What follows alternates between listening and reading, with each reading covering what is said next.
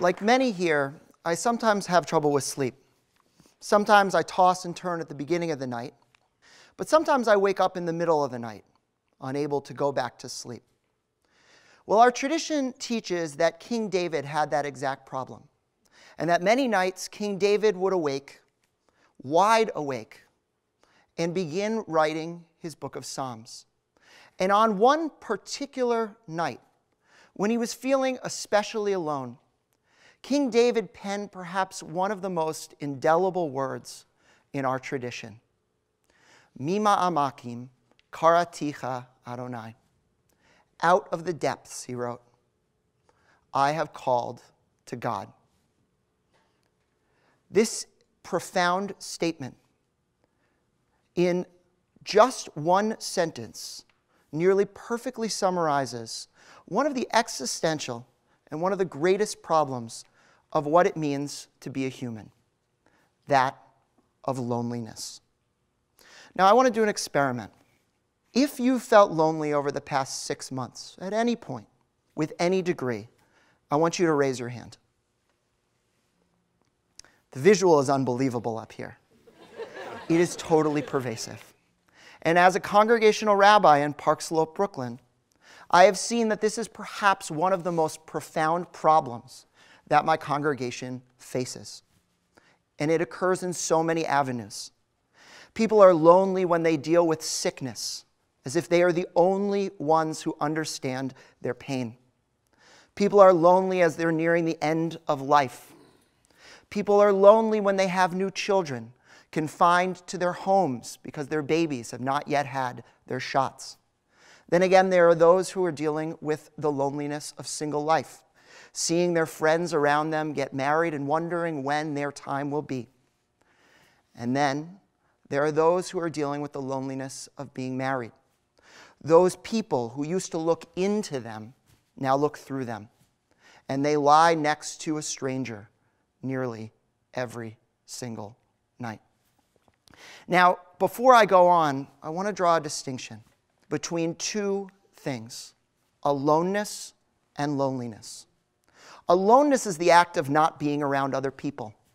And as we know, it can be profoundly meaningful. One can go into the forest or hike and find wholeness and peace at that point. Rabbi Nachman, for example, it said, used to go out into the forest and commune with God in a process known as hitbodedut. However, we can feel lonely in the most crowded of places. I remember the other day, after a particularly difficult day, sitting on the train, hoping to make eye contact. In New York, that's quite difficult. That the more crowded we get sometimes, the more difficult it is to connect. I was talking with somebody recently who attended a big Purim party, and as the room filled up more and more, she felt like she belonged less and less. Loneliness isn't necessarily a bad thing. In fact, evolutionarily, it's quite important. Just as hunger makes us eat, and thirst makes us drink, and pain can help remind us to remove our hand when it comes too close to a fire, loneliness tells us to go back into community, to find the safety and the comfort of our peers. But when loneliness becomes chronic, when it's not just a temporary state, that's when we find real trouble.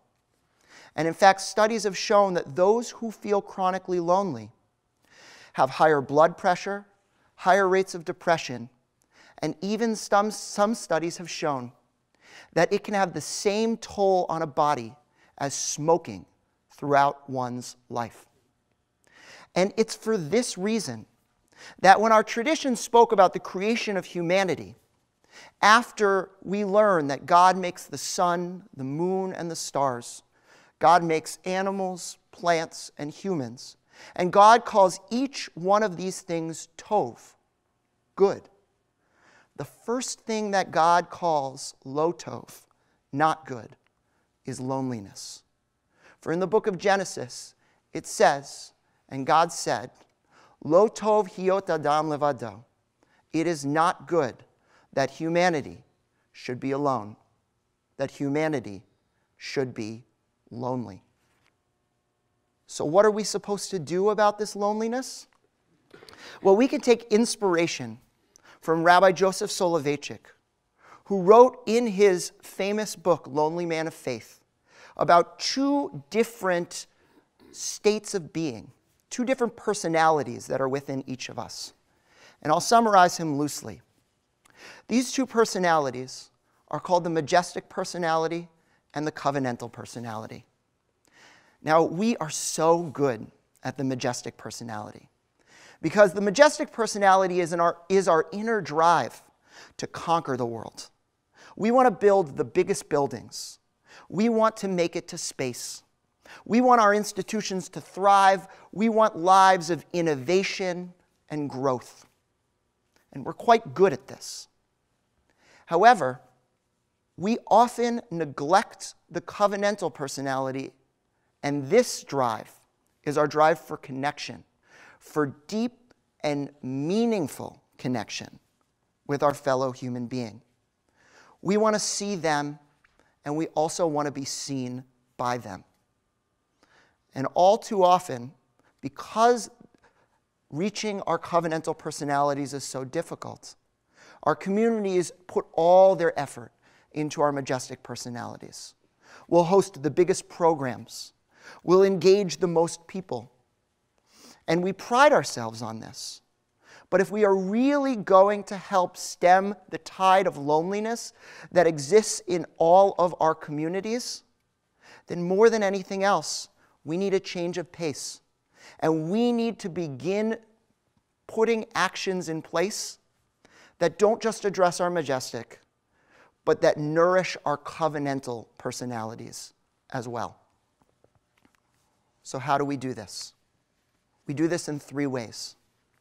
First, we need to help those who are feeling lonely learn to cry out. King David wrote, "Out of the depths I call to you, God."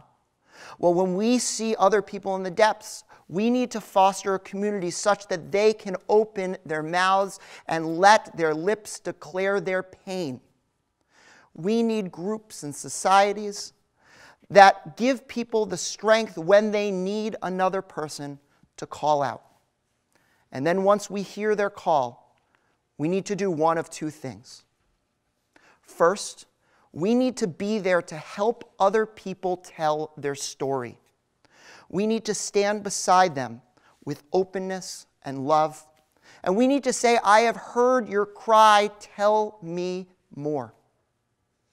And with love and with trust, we need to be there, asking them to go deeper and standing and holding their hand while they do it.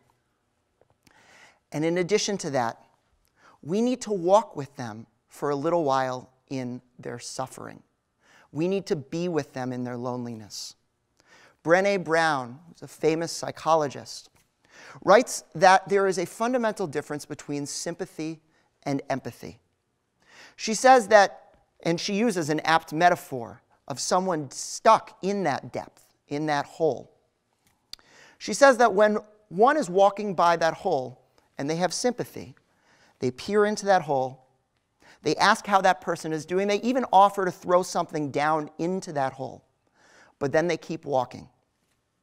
But true empathy means climbing down into that hole with that person, to be in the pits, to stand with them in their loneliness, even for a short period of time.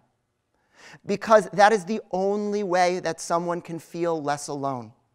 And by feeling less alone, they begin to take steps toward moving past that loneliness. This is a hard thing to do. Because by looking into another person and allowing them to be seen, you have to also allow yourself to be seen. And if someone is really going to look into you, maybe you're worried about what they will find.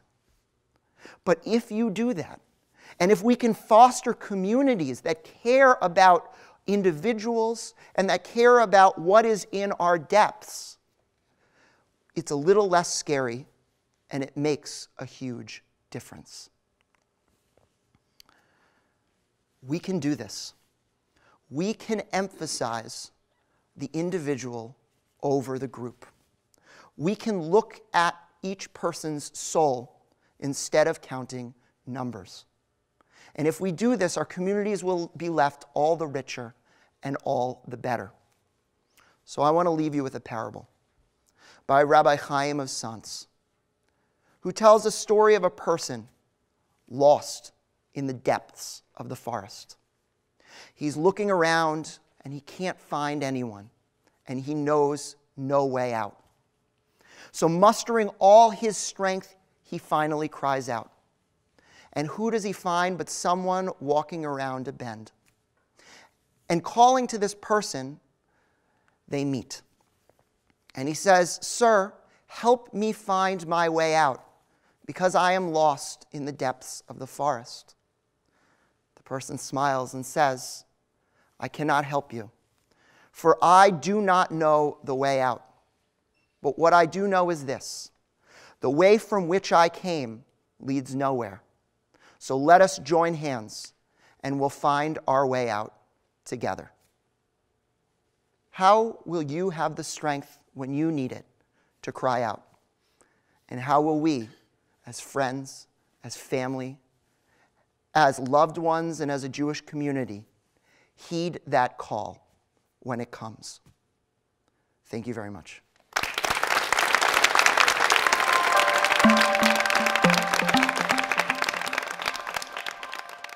Thanks for watching Eli Talks. Click through or subscribe to the Eli Talks channel for more inspired Jewish ideas.